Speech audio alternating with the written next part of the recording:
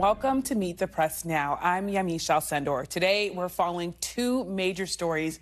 Right now, the White House and the world are awaiting Israel's next move as its leaders vow to retaliate against Iran for this weekend's unprecedented aerial strikes. U.S. officials are increasingly concerned that Israeli Prime Minister Benjamin Netanyahu could respond to Iran's attack without thinking through the potential fallout.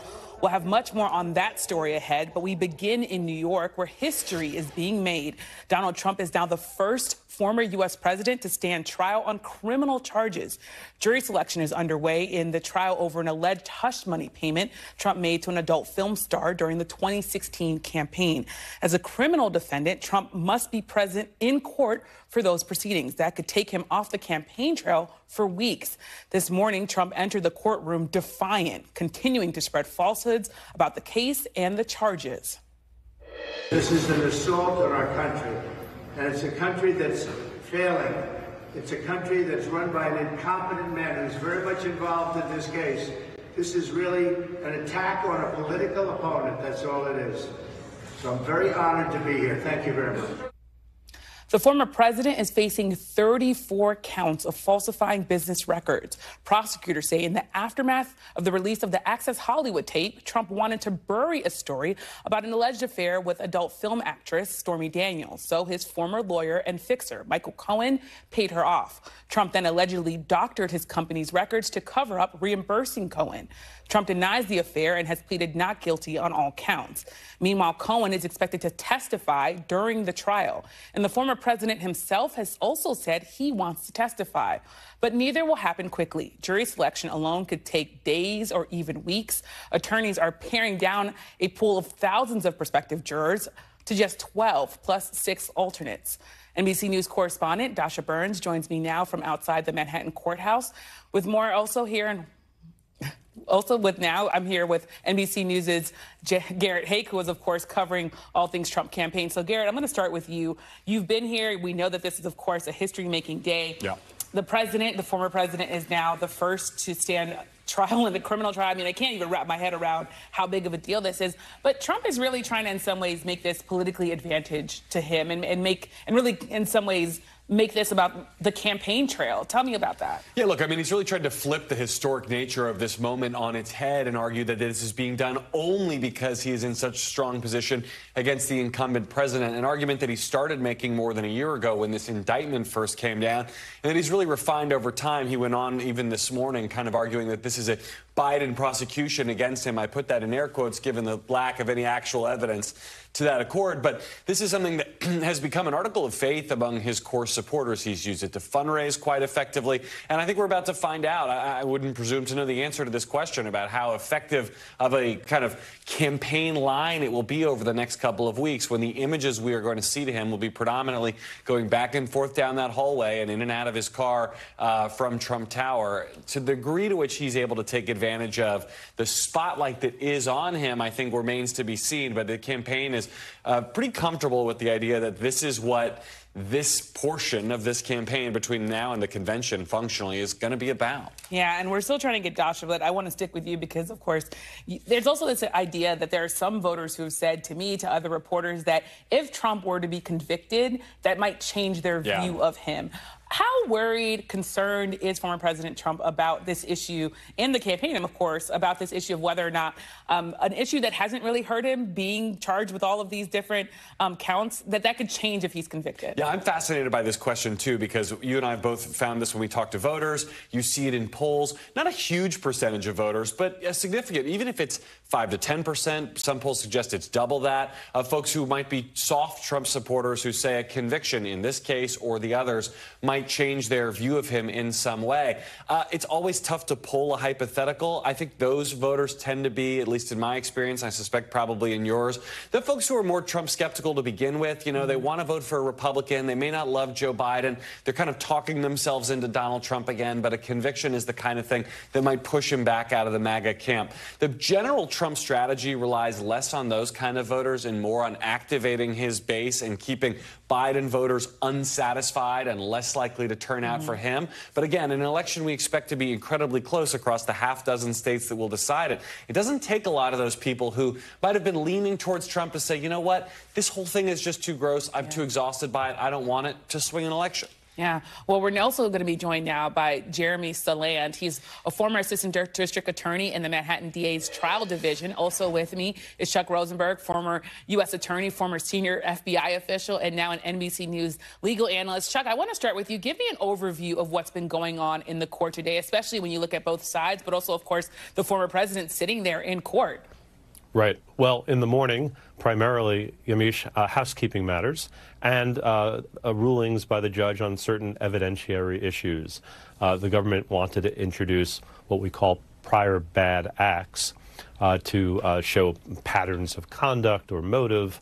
And the judge, for instance, permitted the transcript of the Access Hollywood tape on that sort of rationale. Later in the day, after the lunch break, actually much later in the day, around 2 or 2:30, potential jurors started filing into the courtroom. They were going to complete questionnaires. Then they would be questioned on their answers. Those who felt they couldn't be impartial or fair would be excused. And from that initial pool of 100 or so potential jurors who were in the room, plus others waiting their turn, eventually the court would narrow it down to 12 jurors and 6 alternates who would sit in at trial as jurors in the case of People versus Donald Trump. Still a few days, maybe a couple of weeks off, but that process to pick the jury has begun. And I'm told, Joshua, you're now with us, so I want to bring you into the fold here. Of course, she's been outside the Manhattan courthouse here. Talk about, of course, the history of this day, but really what has stuck out to you as you've been monitoring these procedures and all that we saw today. Well, look, we saw just in the last couple of hours, after a lot of conversation between the lawyers for both sides and the judge, finally jurors brought into the courtroom. 96 were brought in.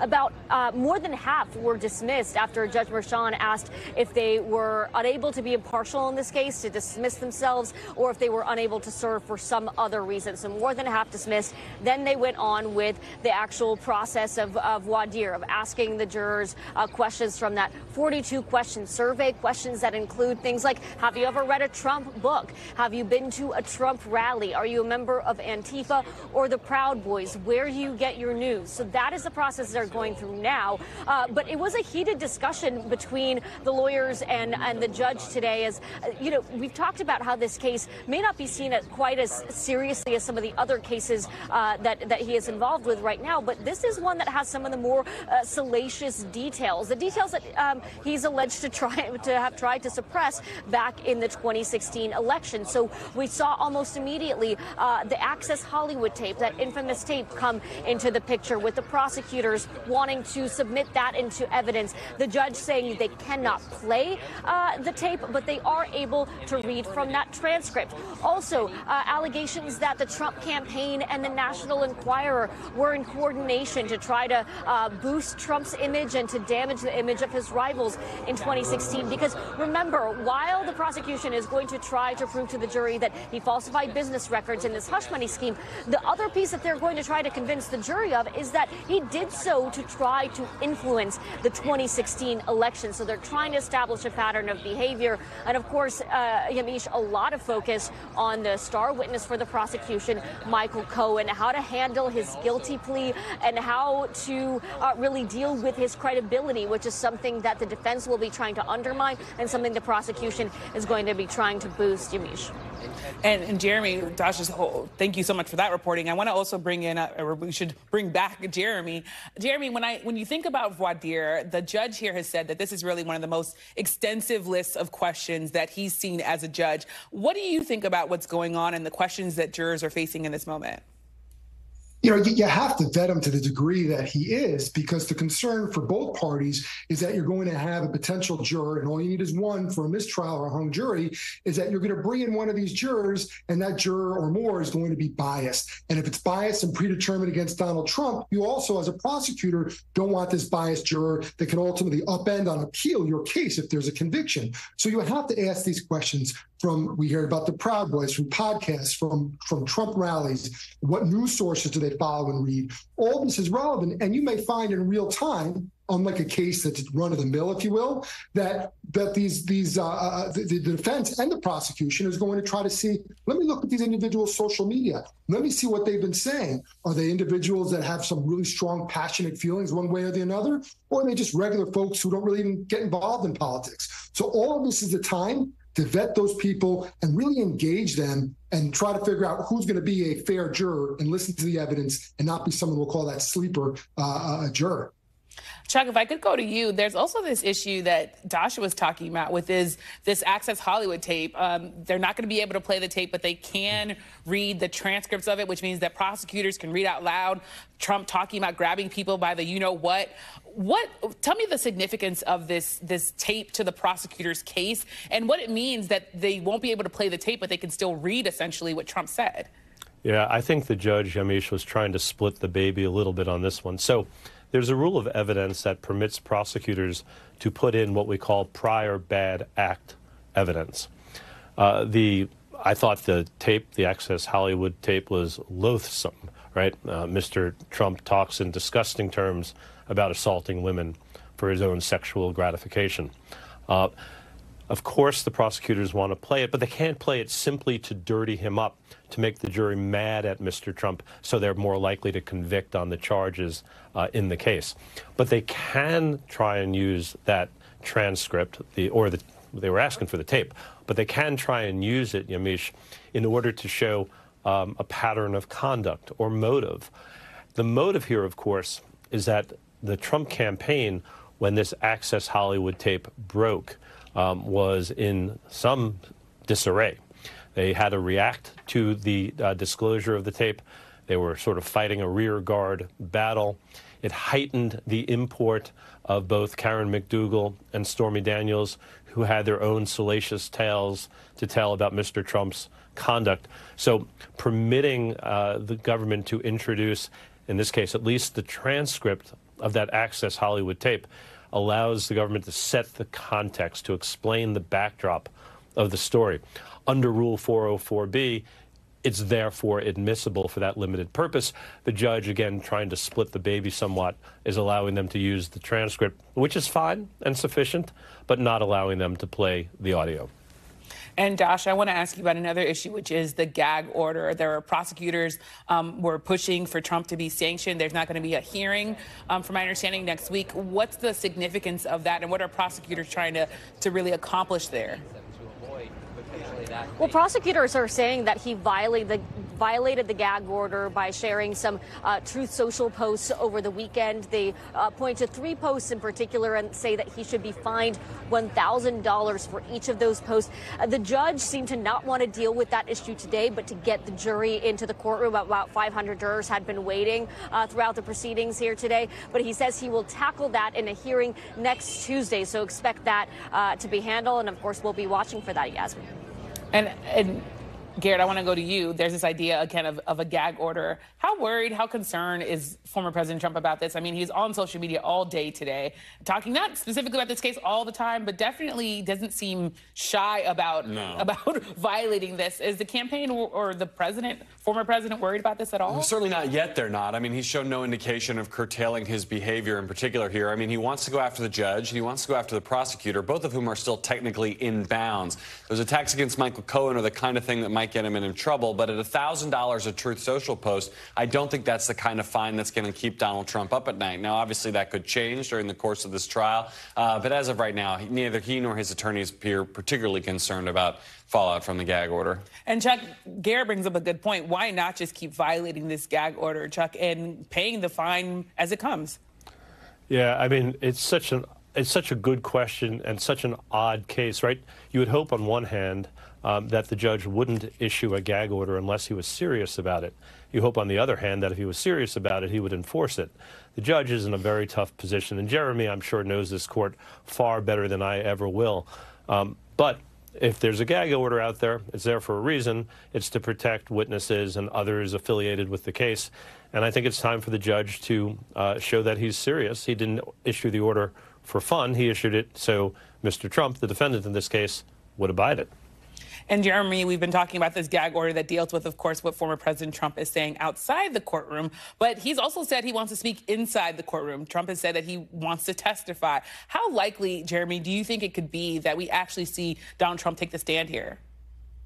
I think it would be incredibly foolish. You know, he would be a prosecutor's dream, if you will. The magnitude of things that he would say, going off script, if he can even have a script, alienating a jury, insulting, and just misbehaving, not to sound like treating it as a child, but he would be his worst enemy, and it would be really a gift. I am fairly confident that his attorneys are saying, no, do not do that. There may be some value outside the courtroom because there's politics. Inside that courtroom, you don't want to alienate that jury. You don't want to look like you're disrespecting the court. That will never work in your favor. And I would just add one other comment. When you're talking about that gag order, what I think is important, too, it's not the $1,000. Prosecutors are trying to get out in front of it now and say, out of the gate, let's get that first ruling in our favor that he's not following the law so that if it escalates, we can say he had that opportunity. He was told he was only given a fine. Now there's more real consequences. So there's a strategy here as to why they want to challenge us, even if it's just nominal dollars to Donald Trump. Jeremy, I also want to ask you about just how long this is all going to take, especially when you think that the judges said something like 2,000 extra New Yorkers have been called to possibly serve on the jury because they want to have a really wide swath of people. How long of a trial could we be talking about here, especially as you're thinking about what both sides are trying to get out of this jury? Yeah, well, first of all, for better or for worse, fortunately, we've got a lot of New Yorkers, so we'll fill that jury room. But this absolutely can take a long time because your run-of-the-mill case, if there's such a term, you know, something that's even a misdemeanor or a felony could take days. It's not usually done in hours. Here you have something that's far more salacious, if you will, and far more serious than even, you know, Harvey Weinstein's case that took a long time. And you have a lot of celebrity cases in the city of New York that take time. So I expect that this is going to be very methodical and slow. And if you may know or recall, Donald Trump didn't waive what's called his antimarchy right. So he's saying, I want to be present at any sort of bench approach or anything that's not done before the jury. I want to be part of that process, whereas many jurors say, or pardon me, many defendants waive that right to expedite things. But this is going to be slow and methodical. I will say, though, that Merchan is thinking this through and trying to say, if you don't want to appear on this jury and you're concerned, for example, your well-being, I'm not going to make you answer questions. I'll just release you. So he's trying to move this along. Well, slow and methodical. I'm sure former President Trump does not want that to be the case, of course, given that he's now off the campaign trail. So thank you so much to Garrett, to Dasha, to Jeremy, to Chuck, all of you for getting us started. And coming up, we'll dive more into the potential political fallout of this historic trial, what it means to have Trump off the campaign trail and in the criminal courtroom. But at first, a dangerous escalation in the tensions in the Middle East. President Biden urges Israel not to respond to aerial strikes by Iran over the weekend. We're live in Israel and at the White House next.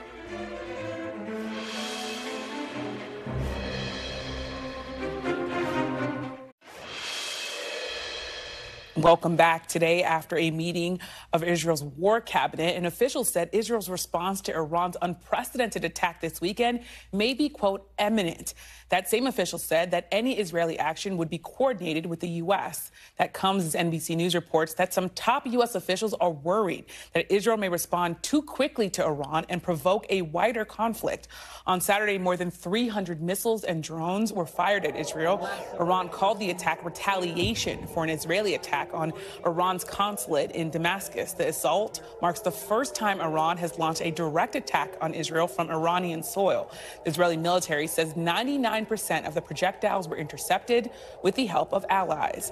Today, while meeting with leaders from Iraq and Washington, both President Biden and Secretary of State Blinken emphasized the U.S.'s commitment to Israel's defense. Iran launched an unprecedented aerial attack against Israel, and we mounted an unprecedented military effort to defend Israel.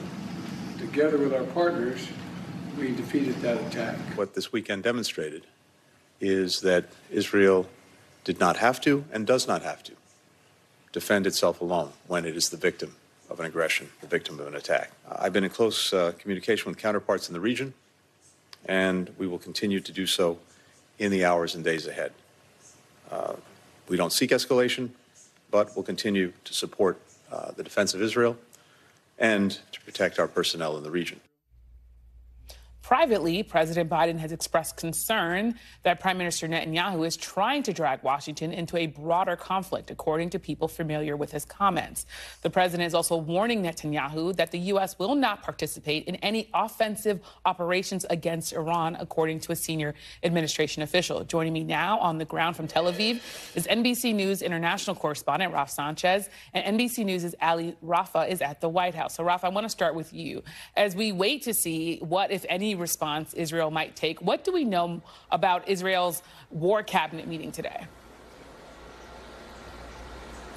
Yamish, an Israeli official tells me that the consensus inside of the war cabinet is that Israel needs to respond, and it needs to respond swiftly, that it cannot afford to wait for weeks after this unprecedented Iranian attack, that the world needs to see an Israeli response and see it soon. That official says that response is imminent at this point.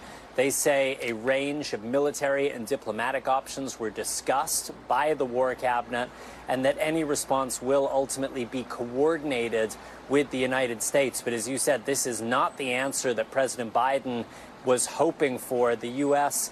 was hoping that Saturday's attack would be the end of this escalation.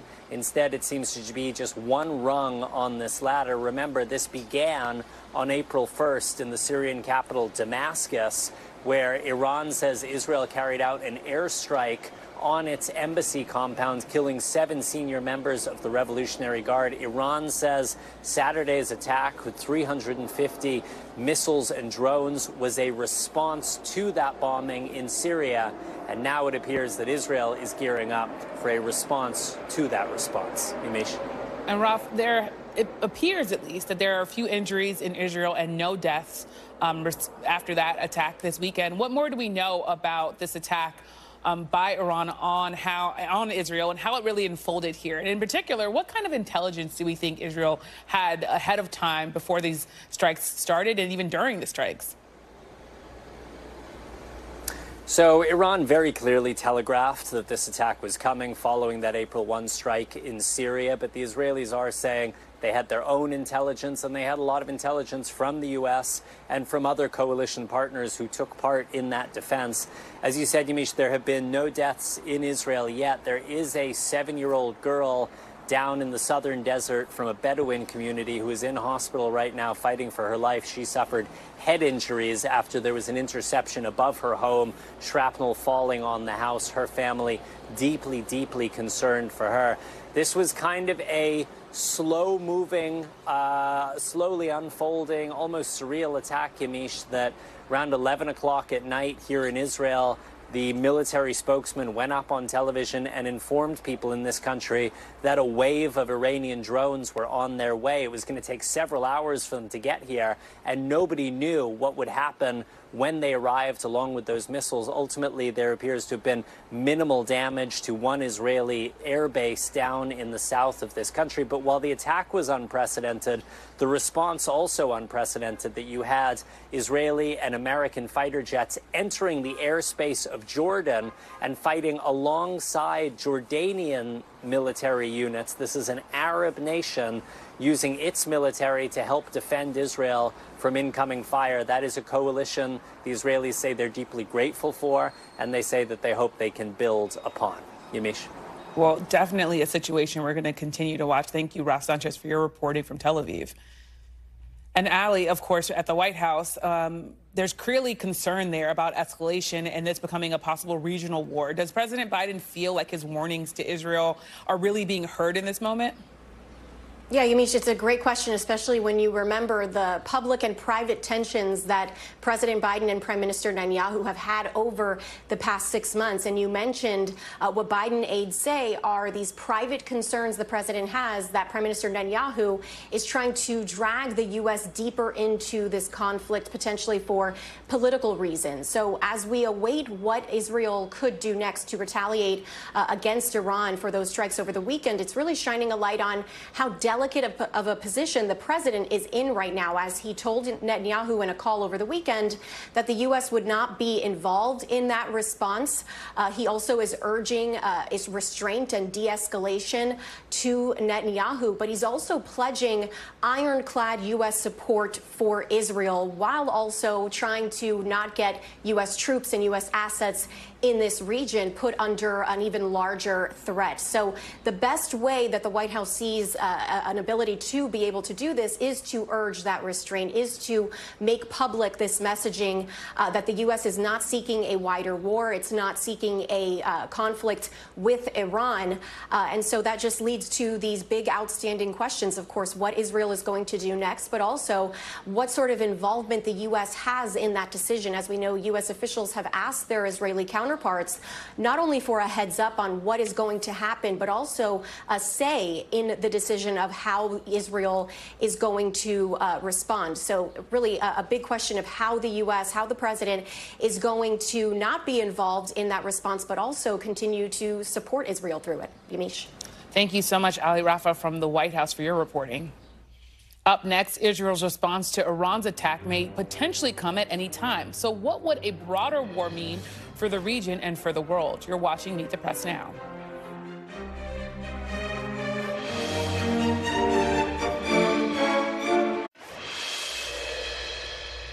Welcome back. As we mentioned, this weekend's attack by Iran has renewed fears of a wider conflict in the Middle East, and world leaders are warning against escalation in the region. Today, the UN Secretary General said it is, quote, time to step back from the brink. Joining me now for more on what all of this could mean for the region is Bilal Saab. He's an associate fellow for the Middle East and North Africa program at Chatham House, and retired Admiral James Stavridis. He is the former Supreme Allied Commander of NATO and NBC News Chief International Analyst. And Admiral, I want to start with you. There are some analysts who said that Iran wanted to telegraph their strike to potentially give Israel time to prepare. So what do you make of how this attack unfolded, and especially Iran's statements before the strike? I think it's accurate to say Iran wanted to conduct a strike in a way that was not going to create a massive escalation. So that means launching the drone wave first.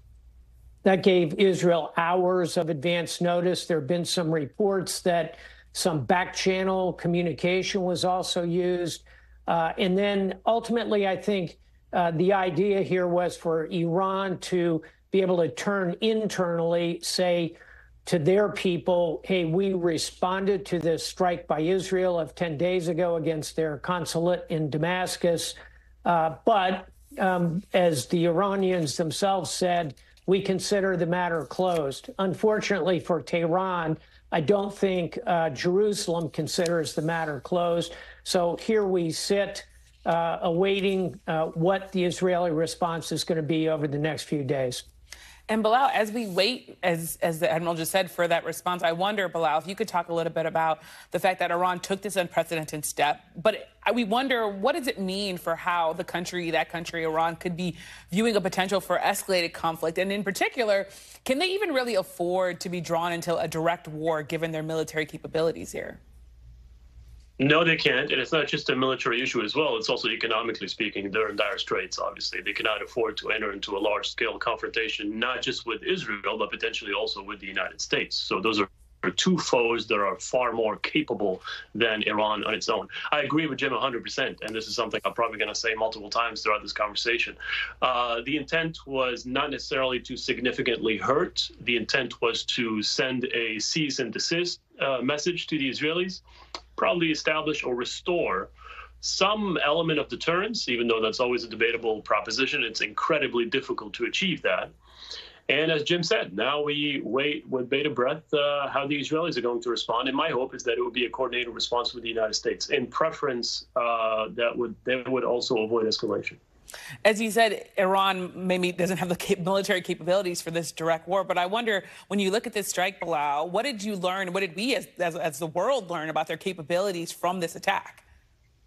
Yeah, great question. So everything that they've done was deliberate. I mean, when you look at how they violated a core principle of military operations, which is the element of surprise, right? So they telegraphed their intentions.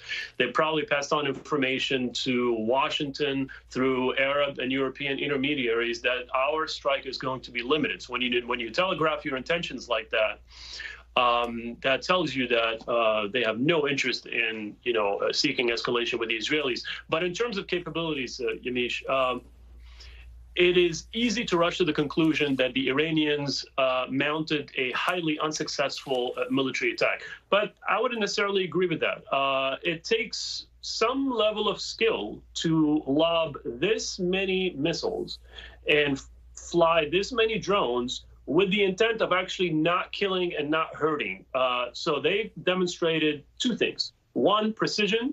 Two, range. And three, sufficient awareness of the strategic environment. And I think at all of these variables, put in a completely different context with the intent of actually hurting, could be quite detrimental for the Israelis next time around. They're not going to have enough time to prepare. They're not going to have enough time to respond should they mount an attack that would be intended to hurt as opposed to just send a message. So I would be wary of Iranian capabilities. I would not be rushing to the wrong conclusions here.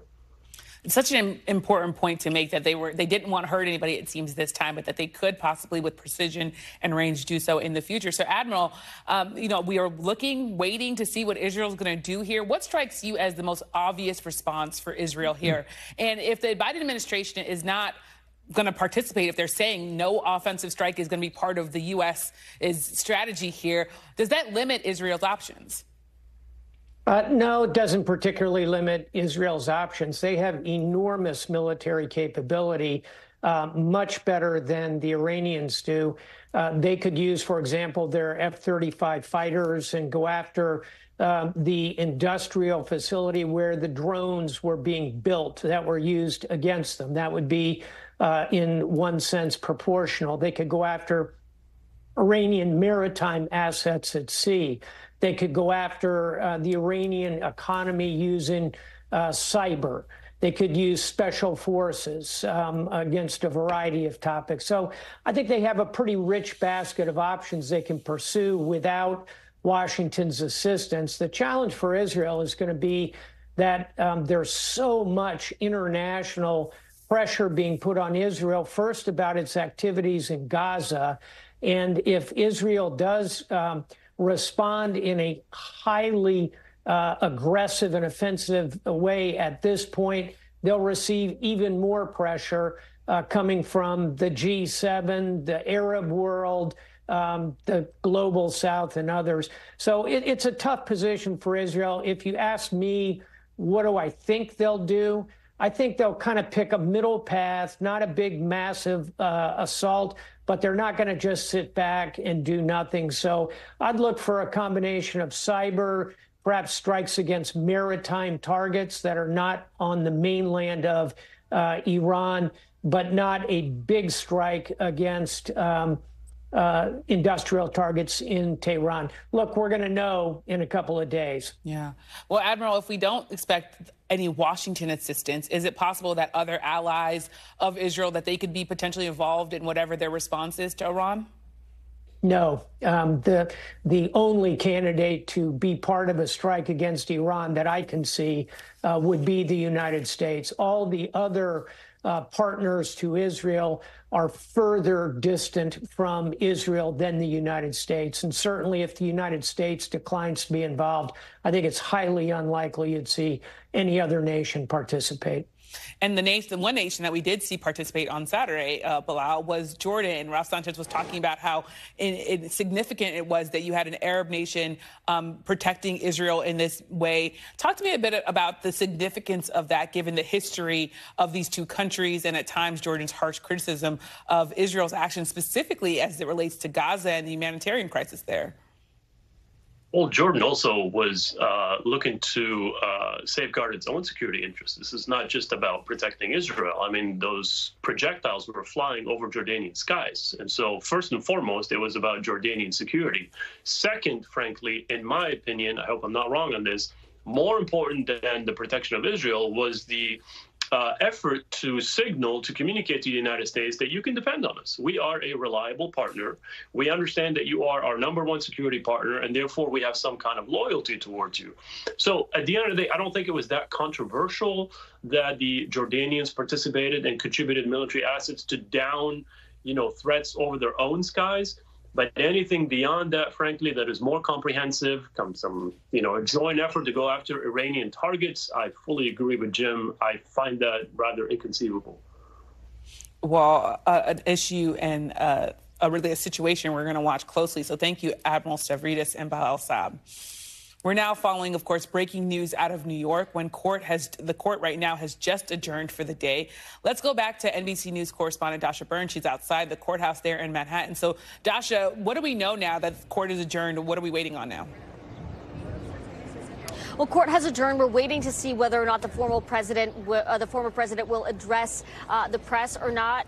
We are being told that about 10 potential jurors, according to our colleagues inside the courtroom, were able to get through those survey questions. Just 10 jurors. 500 were waiting today, Yamish, and 96 were let into the courtroom. Dasha, I'm going to stop you because the former president is walking up to camera, so we're going to pause here while he speaks. Amazing things happened today. As you know, my son is graduating from high school, and it looks like the judge will not let me go through the graduation of my son, who's worked very, very hard. He's a great student, and he's very proud of the fact that he did so well. And I was looking forward for years to have graduation with his mother and father there. And it looks like the judge isn't going to allow me to escape this scam. It's a scam trial. If you read all of the legal pundits, all of the legal scholars today, there's not one that I see that said this is a case that should be brought or tried. It's a scam. It's a political witch hunt. It continues, and it continues forever. And we're not going to be given a fair trial. It's a very, very sad thing. In addition, as you know, next Thursday, we're before the United States Supreme Court on a very big hearing on immunity. And this is something that we've been waiting for a long time. And the judge, of course, is not going to allow us. He's a very conflicted judge, and he's not going to allow us to go to that. He won't allow me to leave here for a half a day, go to D.C. and go before the United States Supreme Court because he thinks he's superior, I guess, to the Supreme Court. We got a real problem with this judge. We have a real problem with a lot of things having to do with this trial, including the DA. Because you go right outside and people are being mugged and killed all day long, and he's sitting here all day with about 10 or 12 prosecutors over nothing, over what people say shouldn't be a trial. So I just want to thank you very much, but that I can't go to my son's graduation, or that I can't go to the United States Supreme Court, that I'm not in Georgia or Florida or North Carolina campaigning like I should be. It's perfect for the radical left Democrats. That's exactly what they want. This is about election interference. That's all it's about. Thank you very much. So that was former President Donald Trump speaking there at that Manhattan courthouse. He said a number of things, including that this was a scam trial, that this is a witch hunt. He also said that the judge here, that he's conflicted. Of course, we know that the president is facing charges, 34 of them, and that this trial is about activities that were related to the 2016 campaign, alleged activities here. Dasha Burns, you're outside that Manhattan courthouse. You can break down a little bit more of what the president was saying, but I want to just fact check a bit of what the former president was saying there. So go ahead, Dasha.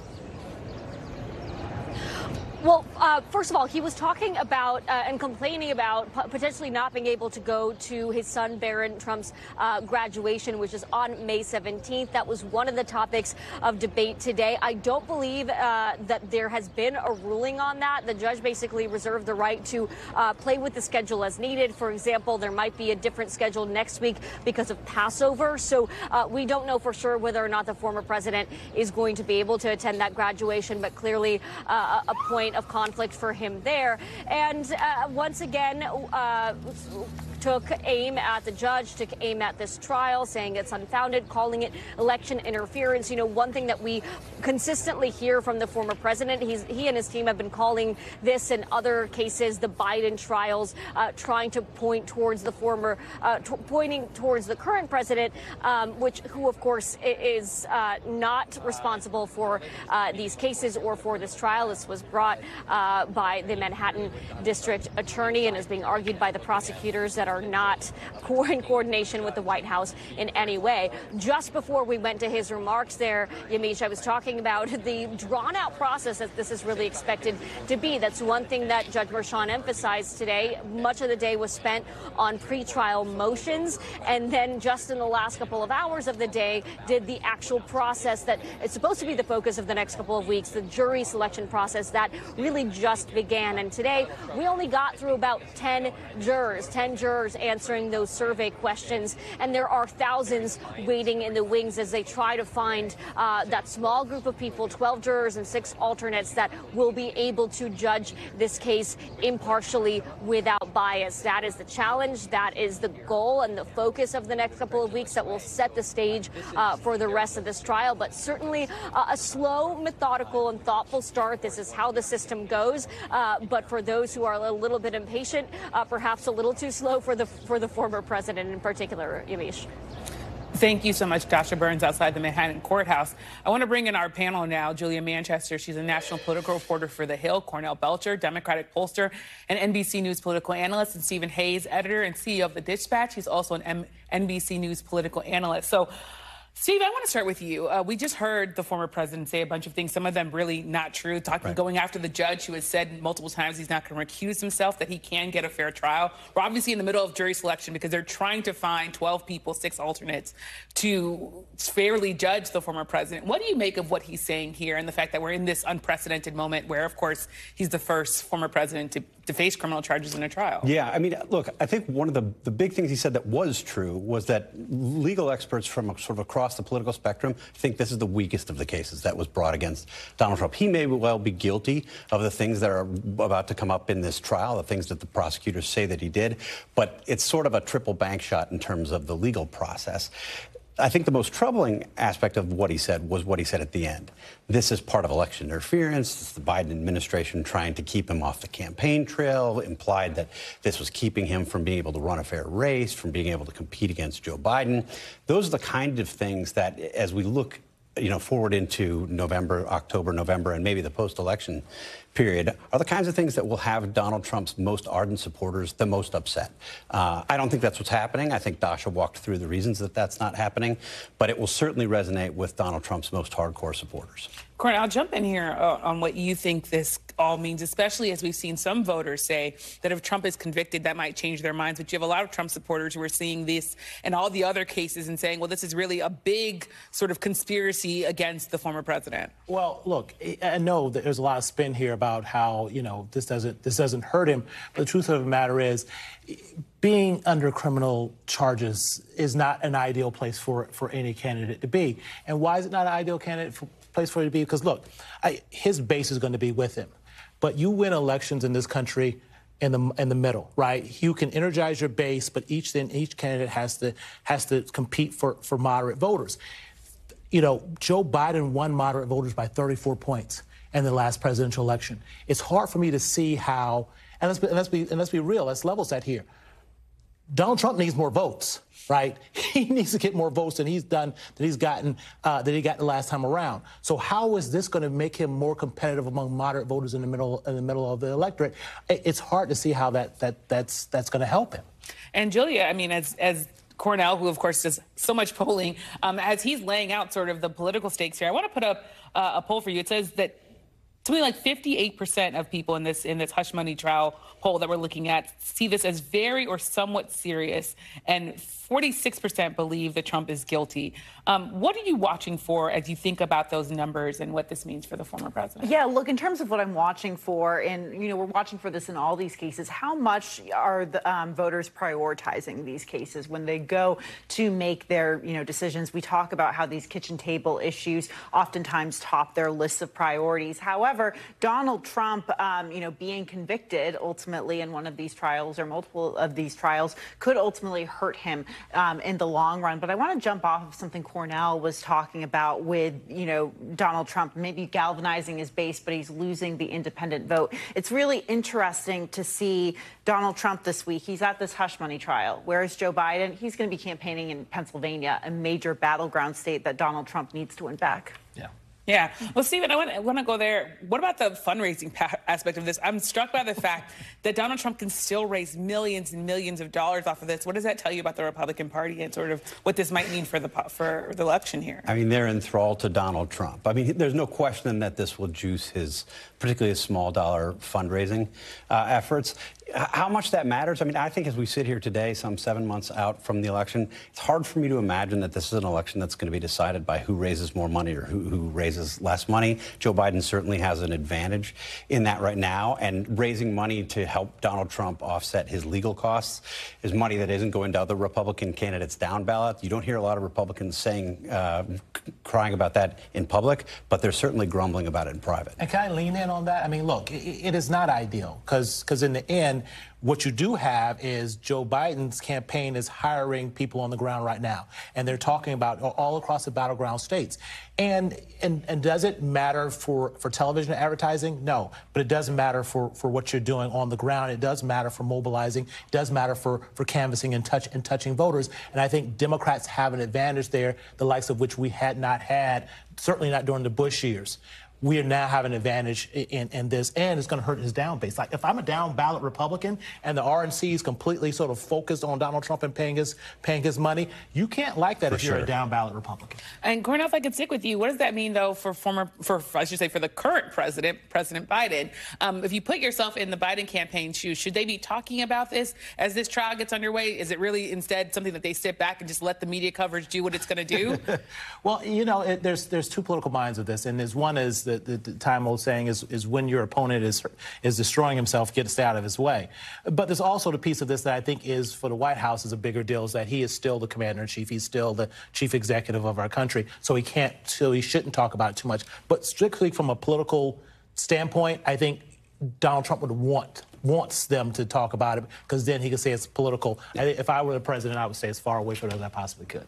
And Julia, how much do media silos matter here when you think about sort of how people view this? If you're viewing it on one network versus another, how much does that impact the way that people see it? I think it absolutely impacts it. Look, I think Trump's base, they're going to watch obviously more conservative-leaning media, whereas more liberal voters will watch liberal-leaning media. The question I have is, what are moderate and independent voters watching? Because when talking to them out on the campaign trail, they don't want to hear the noise. So I'm curious to see what they're actually observing.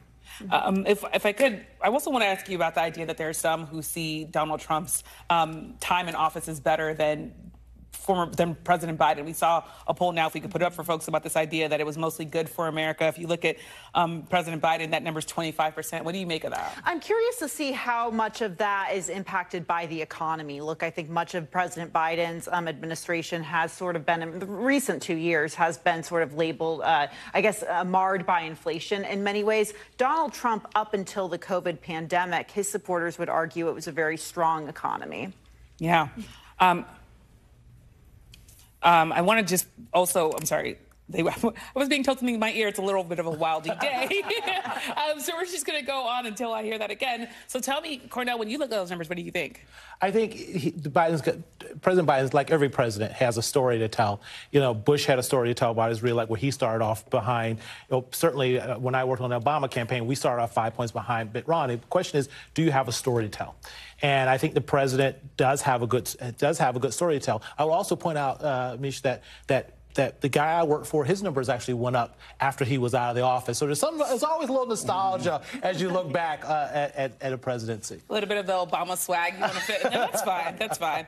Julia, if I could turn now, of course, to the situation on the Middle East. There's so much going on there with Biden under fire from all sides. What do you make of sort of where he is and where he finds himself? Look, it's an incredibly difficult position for President Biden because his own party is really divided on this issue in terms of Israel and Gaza. And he obviously doesn't want a major foreign escalation. Right now, it's not only the problems he's facing within his own party, but it's also the fact that a lot of Americans don't want to see another entrance into a foreign war. We already have the debate over Israel funding and Ukraine funding. So he's trying to appease both sides of his party while also, trying to work with Republicans here. Yeah, well, I could talk to you about so much other stuff, but it's one of those days we're going to have to leave it there. Thank you so much to Julia, to Cornell, to Stephen. And after the break, House Speaker Mike Johnson is now under increasing pressure to move forward with aid to both Israel and Ukraine. What he's going to do and how that could cost him his job. You're watching Meet the Press now.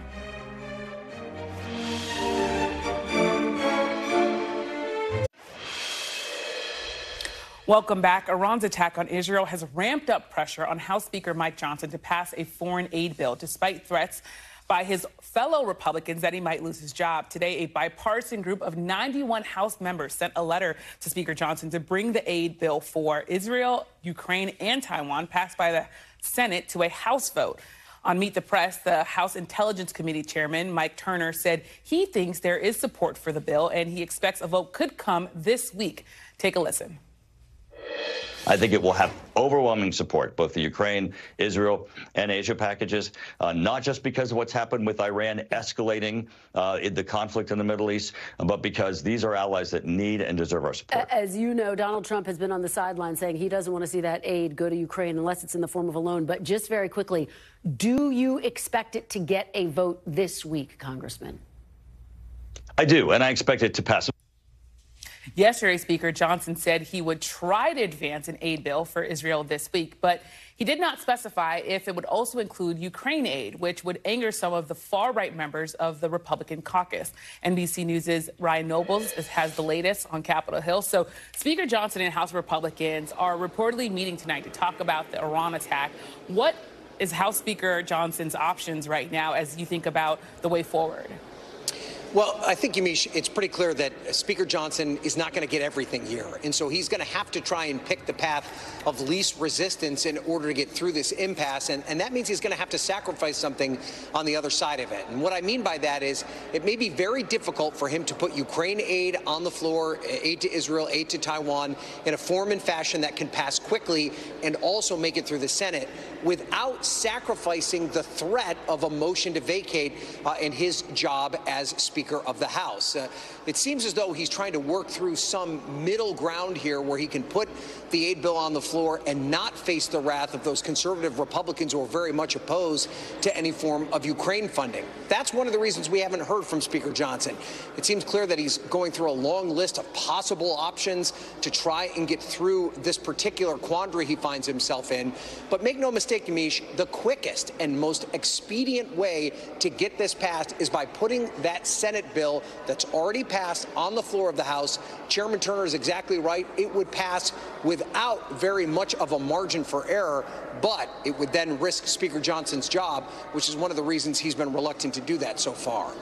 And what are the other options there, and how quickly could they happen?